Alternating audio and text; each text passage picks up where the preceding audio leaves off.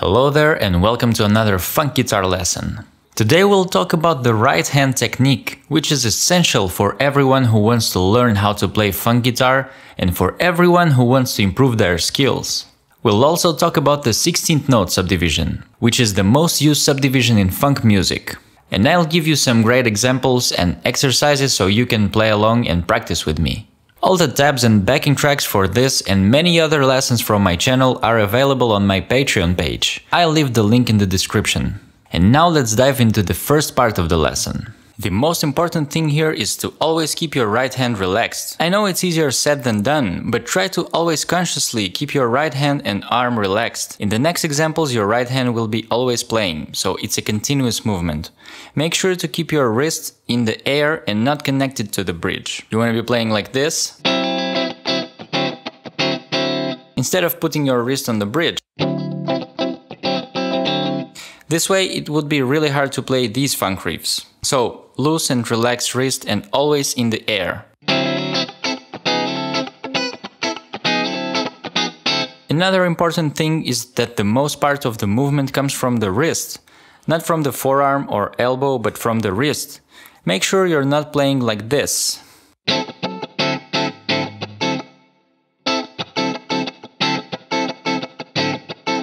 This way you're playing from the elbow, and this could be a good exercise for your bicep, but certainly not for your funk guitar technique. Yes, I use a little bit of forearm movement for the momentum, like...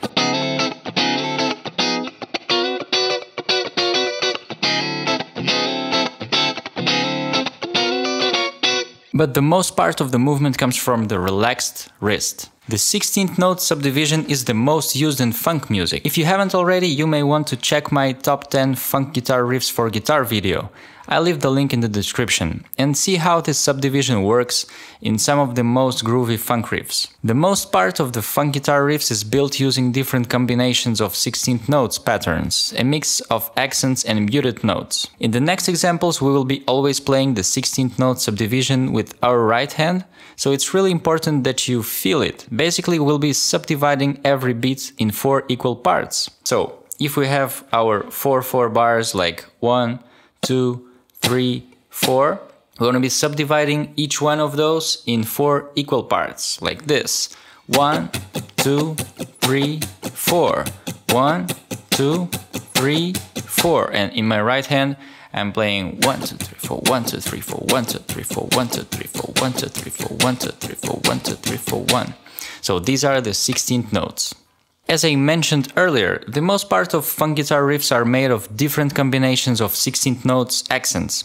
In order to be completely comfortable playing those riffs and all the different combinations, we should be able to isolate and accent each one of the 4 16th notes existing in each beat. And this brings us to the next 5 exercises.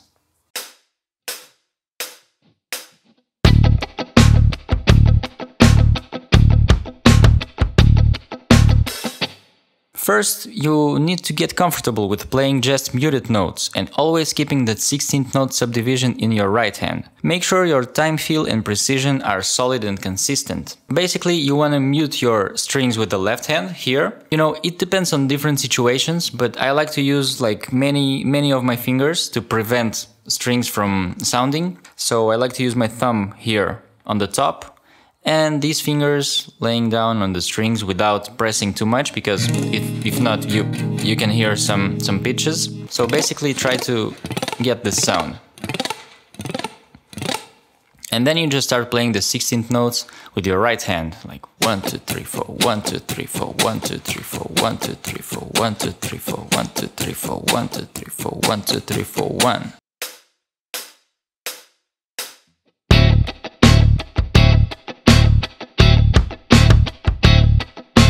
As we will be emphasizing the first notes of each beat, these will be actually corresponding to the beat.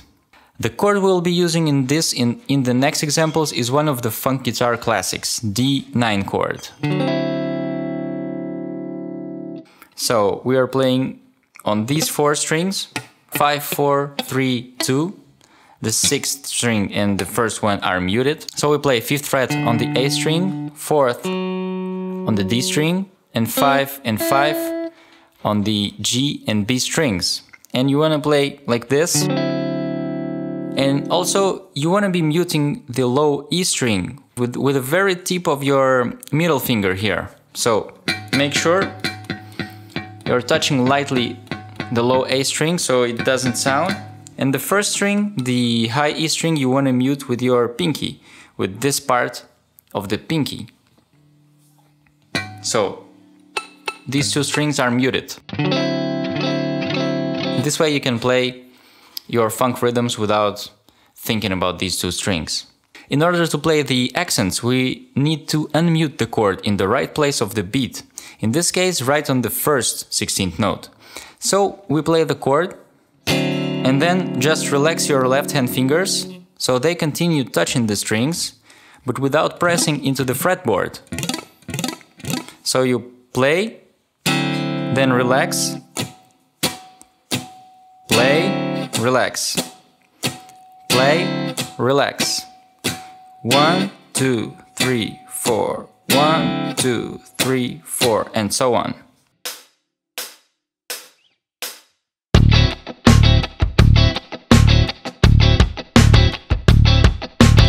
Now this one is a bit trickier than the previous one because we will be playing on the upbeat. Always make sure to keep your solid 16th note subdivision going in the right hand and unmute the chord on the second note of each beat. Your goal is to build a solid time control and to feel the pulse, feel the beat. 1, 2, 3, 4, 1, 2, 3, 4. 1, 2, 3, 4, 1, 2, 3, 4, 1, 2, 3, 4, 1, 2, 3, 4, 1. So you basically always feel the subdivision 1, 2, 3, 4, but you unmute the chord on the second note. 1, 2, 3, 4, 1, 2, 3, 4, 1.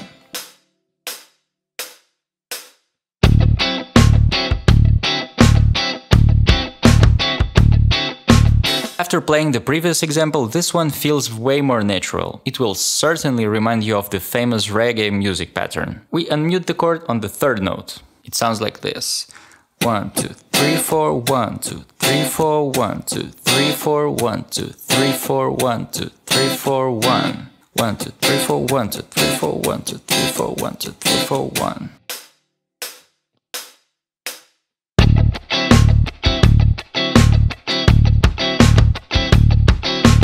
Now this one is very similar to the second note accent, because we're playing on the upbeat once again. It's a bit trickier than the previous one, so make sure you're always playing on time. 1, 2, 3, 4, 1, 2, 3, 4, 1, 2, 3, 4, 1, 2, 3, 4, 1. In this part of the lesson, I'll show you 5 different combinations of the 16th notes accents. All the combinations last for 1 bar, and the goal is to repeat them in loop. You will be playing the D9 chord for the first 4 combinations, and we will add 2 more chords for the 5th one. One of them will be F9, which is exactly the same as the D9 chord, but starting on the 8th fret, and the E7 sharp 9, or the Jimi Hendrix chord, played like this.